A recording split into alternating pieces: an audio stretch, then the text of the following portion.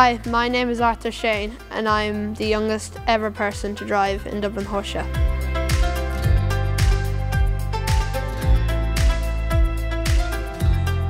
My pony is 11.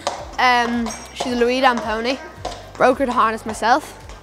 I did see, before I was always interested in the driving, but I was a bit nervous of the show jump and didn't really like jump and jumps. I thought I was a bit nervous jumping big, heavy tracks and all that kind of stuff. So I decided that I have to do something here in this household that involves horses. So I was always looking at the driving and I always said to myself, well, they have to do really good tight turns. And whenever I was in a jump off with my pony, she'd do amazing turns. So I'd always thought, well, if this pony could do driving, we might be winning it. My great-grandfather was a carriage driver as well. His name was Sheane, same as me. But he used to do the utility class in Dublin, what was driving, riding, and had to be obedient, as in loading the box itself and everything. And he actually won it a good few years. I definitely see myself following in the footsteps of my hero, Boyd XL.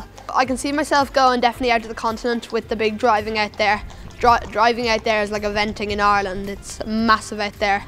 With that will be the three-phase driving, so you have your dressage in your presentation carriage, then you have your marathon in your cross-country carriage, and then you have your cones in your presentation carriage again.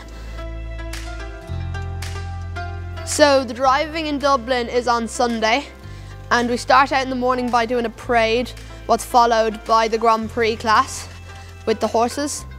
And then a few hours later in Ring 2, we do our showing with all our ponies, and we all line up in a line, we do our show piece, and then we line back up, and then the judge chooses out of Dublin. Probably one of my favourite things about carriage driving all over would have to be the community in it.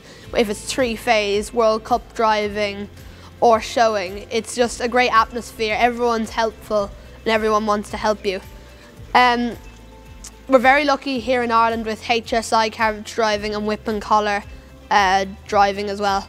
We're also lucky with Northern Ireland Carriage Driving Association as well. Every community is very helpful with all of it. It's definitely, though, Dublin would definitely be one now, my favourite with the year.